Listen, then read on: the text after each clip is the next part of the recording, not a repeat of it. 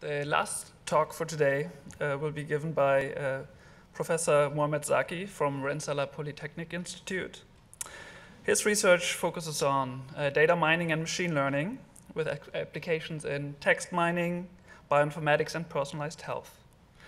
We're looking forward to your talk.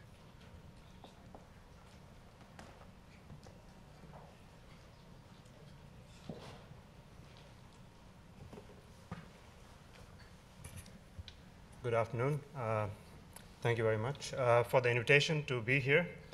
I'm going to be talking about our work in this HEALS project that we started about 2 years back.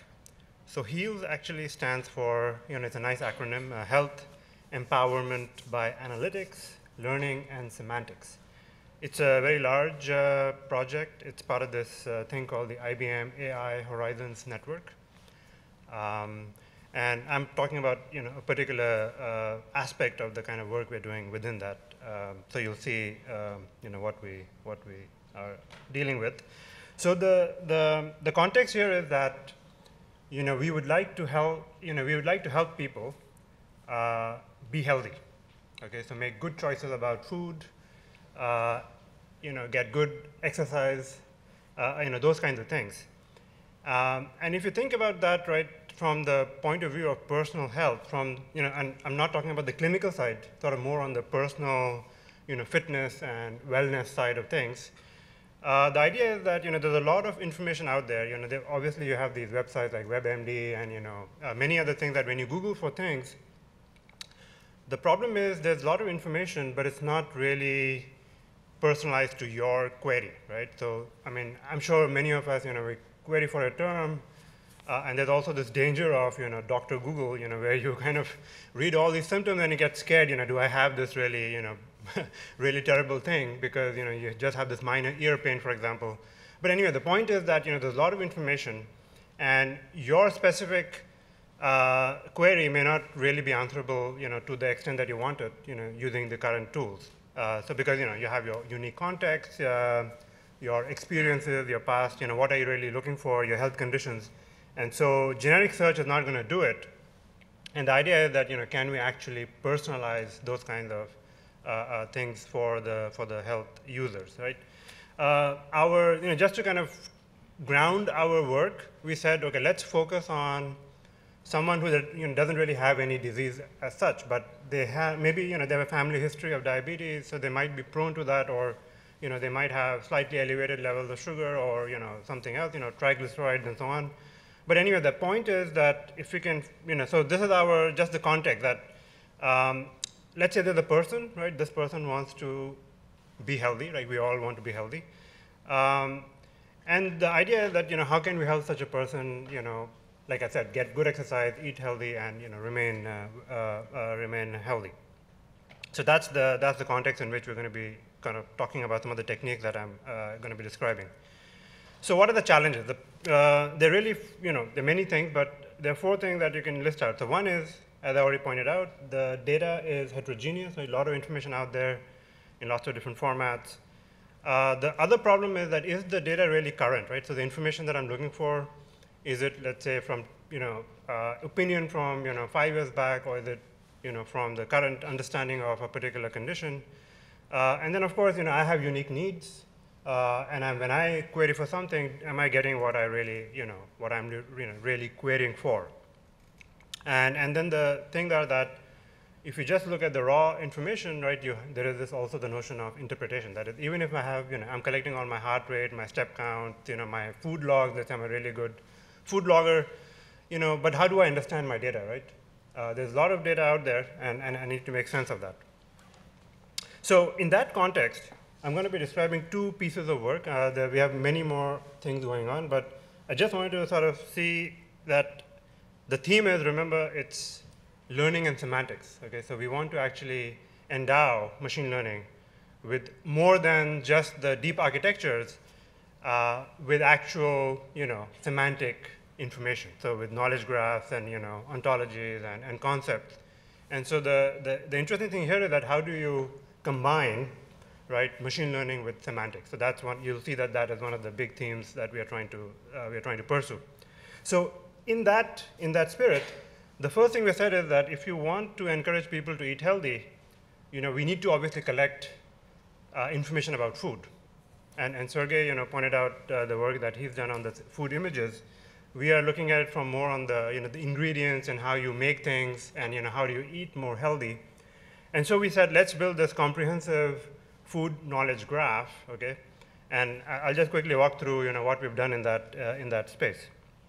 So that's the first project. And then I'll talk something about, understanding your personal data, like fitness data. So food KG, right? So our goal is to do food recommendations. So, I've got a set of ingredients in my fridge. I want to make something for dinner, and I'd rather make something healthy versus something, that has more carbs and more sugar and more salt, right? So what are the challenges? Well, there are resources. Again, food is such a common thing that, obviously a lot of people are interested. There's a lot of recipe sites out there. But it's not really organized in a manner that you can actually, kind of pull these things together and start making these kinds of recommendations for healthy alternatives. And so so what we need to do is we need to collect recipes, we need to collect nutrition. There's obviously, if you look at the American Diabetes Association, right, there are guidelines that they would recommend. So how do you bring all these things together, right? There's all scattered information. So that has all to be, put together. Then on top of that, you've got your personal preferences, likes, dislikes, allergies, obviously you want to avoid, right? So all that is the personal knowledge graph. So we also have to actually embody the person's context in something called a personal knowledge graph, which is something we're working on as well. So the food KG is focused on food. It brings, like I said, all these recipes, nutrition, food taxonomies together. We actually link between these different things so that you can actually follow through and figure out, how much, of fiber does a particular, ingredient have or the particular recipe has. And then we also want to keep things, like provenance is a big thing. So we want to make sure that whatever we have enough markup to give us where we got that information from. So the kind of questions that, so again, these are just a few sampling of the things that we might want to be doing. For example, someone says, just want to know, okay, chocolate cake, okay, what does it have? What's the calorie count? And so you would like the system to be able to answer things like that. But then the next question would be, what's the sugar content of this? Because I want to control that. Or maybe I say, okay, I'd like to substitute one of the ingredients for, supposing I'm lactose intolerant, for example. Then what can I substitute to make that same recipe? So those are kinds of, follow-on questions that we would like to encourage the system to be able to answer. So the food KG, just quickly, what we've done is we've taken this data set called the Recipe 1M. It's a bunch of people from MIT, from QCRI, that actually looked at, so they also collect images, by the way, but nevertheless, we are focusing on the text part, which is the recipe, the ingredients, and the steps for making those recipes. So they collected 1 million recipes, but they're all, just textual format, so they're not, so just unstructured text. So we said we're going to link them up with the USDA nutrient information. We're going to add on top of that a food ontology so that we get a nice organization of the different ingredients and so on. And right now, what we have is, I believe, the largest collection of, in a sort of a knowledge graph format. It has about 67 million, triples or facts or, these relations and entities that connect the different recipes together with the nutrients and so on and so forth. So that's the food KG that we have built. I'm going to, obviously you can imagine there's a lot of steps you have to do to actually start linking things, right? The names are not the same, the units are not the same. You have to align concepts across ontologies, across knowledge graphs, and so on. I'm going to skip all that. That's all. There's research to be done in that, but I'm going to, in the interest of time, I'm just going to go ahead. But I just want to at least focus on like what that enables. Okay, so what that enables is this a system for actual query answering over, on top of the food knowledge graph. So the idea that can the knowledge graph, lead to better answers than, a generic query that you might do on Google. So again, you can think of this as work in progress. So right now we can do 3 types, and we're focusing on 3 types of questions, and we want to add more and more constraints. So the first is just like factual questions. Okay, how much sugar, how much fiber does something have? The second is a comparison, right? Does this have more of, more saturated fat than that? Okay, so the comparison type of questions. And then the third is, can you suggest recipes that there are certain ingredients that I have, and I want to make a certain healthy recipe. And I also want to take into account constraints like allergies, likes and dislikes. Those kinds of questions are the third type of questions. So we have a system up and running. You can actually go and download the code, the actual knowledge graph if you want. It's the foodkg.github.io. It's actually going to be presented in the International Semantic Web Conference in a couple of weeks in Auckland. So as I said, you can query things like it's a factual question, how much how much saturated fat is there in butter, which has more fat, butter or olive oil. So again, these are like simple type of questions. But then the third one is, let's say which Indian dishes have chicken, onion, and garlic. And you can add negations as well. You could say, and it should not contain something else. So it'll give you a ranked list of that. The idea is to actually link this with your health guidelines. So you have to control your, let's say, total daily calorie count. I know what you had for breakfast. I know what you had for lunch. Now when I want to recommend this, we want to resort these things based on your allowance for the day, for example. So that's the example of the kind of things we can do with once you have this kind of semantic knowledge graph in place. All right, so that's one piece. The second piece that I'm going to talk about is generating explanations from your own personal health data. So obviously I collect my step counts, my sleep patterns, my heart rate, and so on. Maybe, and I'm not that good at food logging, but other people might be better at that. But the idea that if you did have that, what can you do with it? How can you explain that information to a user? So this is obviously it goes into the field of explaining. There's of course the explainable AI where you're talking about can I explain what the model is doing and how it's coming to the recommendations and the decisions it's making. Actually, what we are talking about is even more basic than that. Can you explain the data to me in the first place, right? So what's happening in my data? Forget the model. Model can come even later. So how do I explain these time series personal health data? That's what we're focused on. So as an example, right? So you see this chart here. It's actually a real user's food calorie intake data for about 6 months, right? So you can see the x-axis is the number of days, is the daily calorie intake.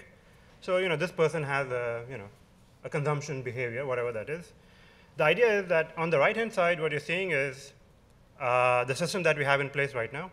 It can generate summaries that are in natural language, okay? And it's based on mining that data, extracting patterns, extracting behaviors, and then turning those into natural language explanation of what's happening in your data. And so you can see some simple things like on most of the days, like the first one, right? So most of the days in the past week, you did not reach your goal to keep your calorie intake low. So there is, in this case, there is some sort of a goal this user is trying to satisfy, and they're not able to achieve that. If you look at sort of the fourth row, the weekday if-then pattern. So we can do a pattern like this, that whenever your intake is very high on a Sunday, right, it tends to be low the next Monday. So what this, so it looks like this user, they kind of binge, or maybe they eat too much on the weekend, but then on Monday they realize that they need to kind of keep things in control, or maybe they work, or maybe they're busy, whatever the reason might be, we don't know, but they don't have that much calorie intake for that one. And then the last row, I just to point another type of pattern, you can say we do a pattern mining and we can do a better job with the actual text here. But this last week, okay, you had a certain pattern, okay. This was high intake, moderate, high, very high. So it's not that. So the idea is that we can improve that part. But then the thing is that it says that on half of the weeks like this in the past, okay, your intake actually rose the next week. So this actually tells you that if you have a certain type of a behavioral pattern, it tends to kind of repeat, and we can actually detect that from the data, and we can at least show to the user that this is what's happening. As I said, there's a lot of scope for improvement, but that's our task is to kind of explain these things. How do we do this? Well, the idea is sort of it's a combination of linguistic summarization with pattern mining, and then ranking of the alternative explanation that we can have for the data. I'm not going to go into the technical details. We can talk offline if you're interested in that. But it's basically based on templatized expressions, but we need to fill in the right blanks, if you will. All right, so I'm going to skip ahead, and so just Obviously everyone knows personalization is extremely hard, whether it's for health or whether it's for recommendation on Amazon or other things, because there's so many different aspects, right? So you can talk about your socio-demographic information, your genetic markers, your social, your barriers, your prior experience, and so on and so forth. So we realize this is an extremely challenging thing, but our current work is actually focused on building a personal knowledge graph, trying to elicit implicitly or explicitly as much of this as we can. And then here are some of the things that we're doing here, which is, again, bringing back to the 4 points that I mentioned in the beginning. You need to have heterogeneous data that you want to encapsulate in the knowledge graph, derive personalized insights from that, explain things to the user, and recommend healthy food and activities. And I'm just going to stop at this slide, which is sort of our vision for things, is that we're also building this chatbot, which I haven't really talked about, where everything has to be natural.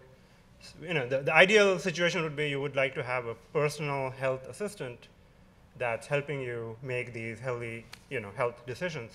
And so the semantics, so again, the big idea I want to to take away from this talk is what we're doing is to bring in the world of deep learning, machine learning, data mining, and combining that with semantics, so to really put meaning inside all of these methods.